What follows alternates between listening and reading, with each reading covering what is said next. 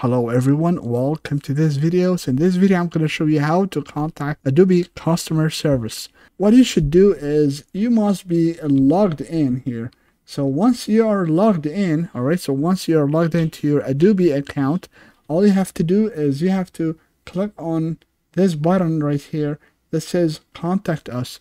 So if you one click on it, you should see that it will show you the virtual assistant. It will tell you, would you like assistant with your open case about billing? You can say yes. If not, you can click on I have a different question, and simply you type in your question.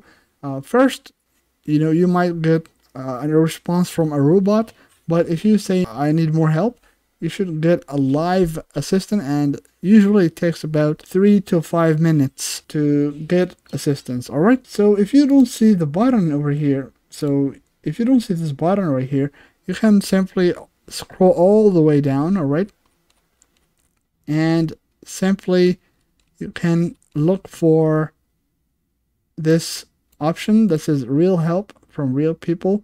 You can click on start now, and you should be able to basically get the same assistant. Alright, so I hope this video was helpful. Don't forget to like and subscribe to my YouTube channel.